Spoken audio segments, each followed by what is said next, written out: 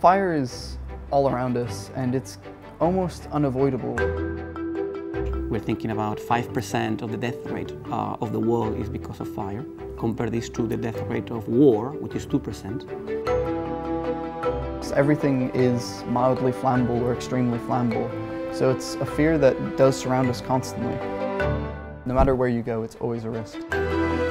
So it's the combination of the lethality of the flames and the toxicity of the smoke that has become a danger to life since life appeared on Earth. There's not a single country that isn't challenged by fire in one way or another. And there is a lot of things that we can do to protect the citizens, to protect the environment, and to have a safer world.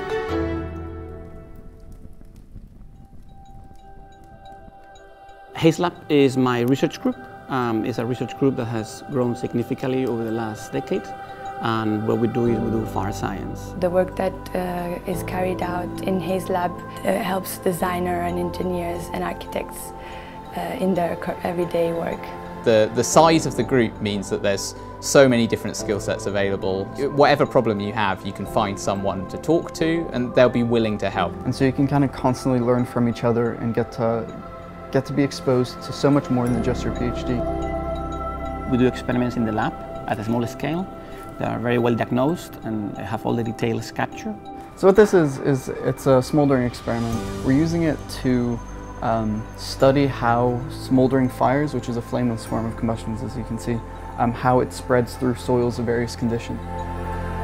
So on the screen behind me, we have an IR image of the experiment. You can start understanding some of the dynamics and the influence of the soil properties on the smoldering dynamics. We move these experiments we use them in the next branch, which is computational modeling.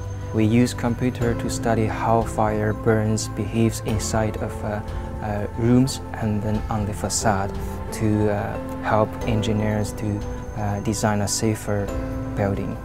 Then we launch these models to predict what would happen in the larger scale, in the real size of the building or the real size of the forest.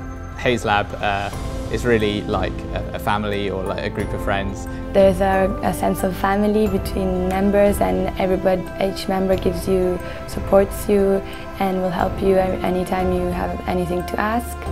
If we grow, then we will succeed at solving more problems and to complete in our mission for a safer world.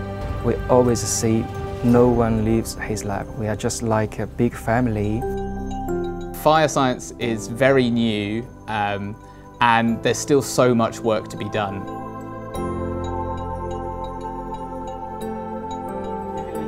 Yeah, I know, there's little tornadoes. It's really cool.